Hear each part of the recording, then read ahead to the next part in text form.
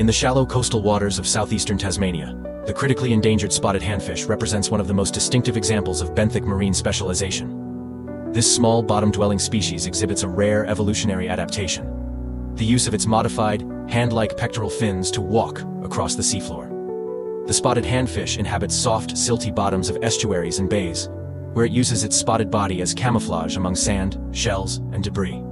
It is an ambush predator, feeding on tiny crustaceans, worms, and invertebrates, striking with precision at unsuspecting prey.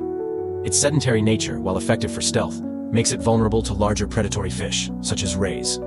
One of its most fascinating traits is its reproductive behavior.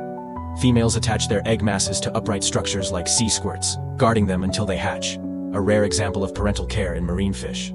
The spotted handfish exemplifies how evolutionary success within marine ecosystems is often driven not by strength or speed, but by highly specialized morphological and behavioral adaptations.